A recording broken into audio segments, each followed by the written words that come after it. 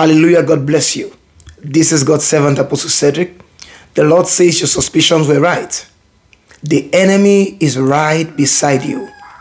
The enemy is right beside you. I want you to understand right now that an enemy from outside will never be able to buy you unless an enemy from inside sells you. God says the enemy is around you, right beside you.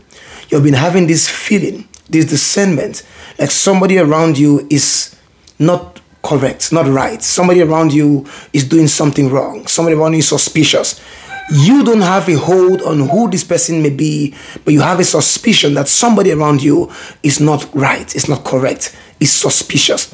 The Lord is about to expose them on your behalf in the mighty name of Jesus Christ. And I pray by the power of the living God that you will experience the hand of God in Jesus' mighty name, and let your enemies be put to shame. God bless you. Have a wonderful day. Bye-bye.